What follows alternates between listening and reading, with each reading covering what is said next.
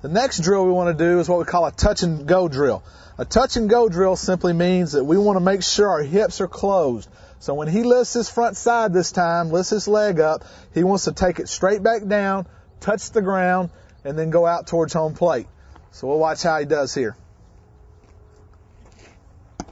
One of the main reasons of this drill, and one of the main things it does, is it creates the hips staying closed. And you'll see how his hips stay closed here. Excellent.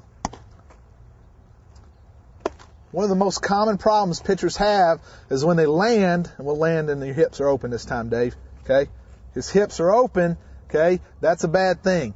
That gets the arm farther away from the head, and it creates a situation where you're going to have a hard time throwing strikes, okay? Let's go back up and do the drill right now. Excellent.